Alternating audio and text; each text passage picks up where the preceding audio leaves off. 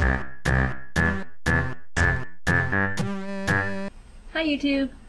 A couple days ago I got a comment saying, "Hey Rachel, fun little game you've got there. Could you comment or make a video on coding styles and conventions, like camel case for functions and stuff, and how I chose mine?" This person is at the point in their life where all code just looks ugly, and they're constantly switching between conventions, so they just wanted some input.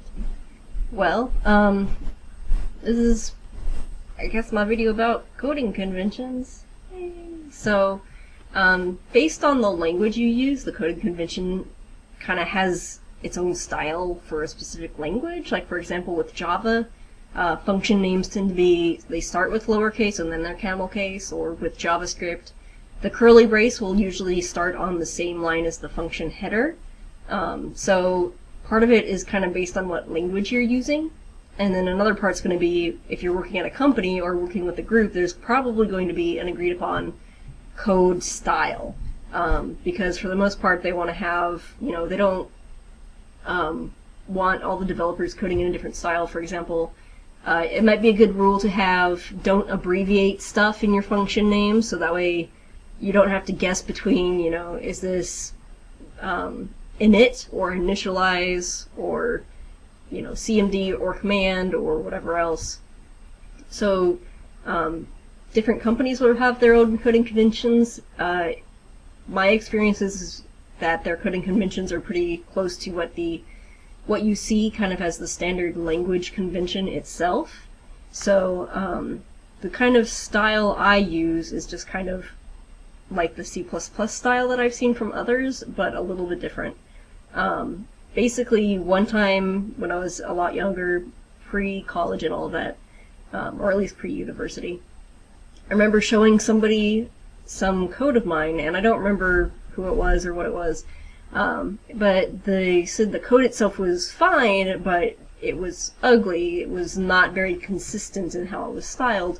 So from that hurtful comment to 15-year-old Rachel or whatever, I ended up kind of coming up with my own coding style that I prefer, and I just always use that through habit, just doing it a lot.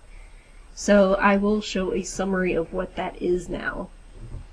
So if you just do a Google search for some language and coding convention, you'll be able to find Oracle's suggestion for Java coding conventions, C#'s conventions from Microsoft, suggestions for JavaScript, though this isn't like an official JavaScript site, but they all have like, how are you doing your white space and stuff, and then like there's a GNU convention for C++, but like for your own projects, it's really just up to you. One of the things I kind of don't like about, say, using Visual Studio is it kind of formats my code in a very specific way that I don't like. Because, I have my own way, and if I'm not working on a team, then I just like to have my own way. But first, generally, when I am writing C++ code, my source files will be .cpp, and my header files will be .hpp, and that's just kind of for symmetry. Of course, you might also see .c and .h, but I just kind of prefer .hpp since I'm actually writing C++ code. Variable names, I just go with camel case with lowercase as the first one. I don't use, like, if I create an integer, I'm not going to say, my int number thing. I'm not going to put the data type as part of the name of the variable, just because you can find this out pretty easily with a compiled language like this whenever you just go to its declaration. So I try to have more descriptive names like int amount of enemies or whatever. So for the most part, lowercase first letter for variable names. For functions, you have your return type. I'll just have, I like to have capital first letter, so init, usually I'll say init because I'm not always sure I can spell initialize, like sometimes I'll just get mixed up, but init, game state or whatever. And then when I have parentheses or brackets or anything else like that, I like to actually put a space, so something like this. I pretty much always will keep a space between my parentheses and any internal contents, the parameters here, or arguments when I'm calling the thing. You know, blah, blah, blah.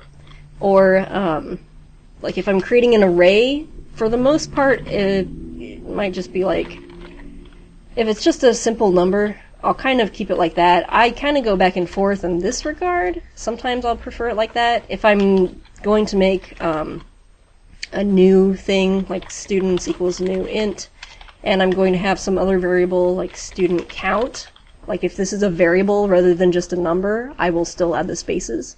And the main reason I do this spacing thing is just because double click, it's really easy to select this item. I mean, I can double click here as well, but it just kind of gives me more room and like separates things out.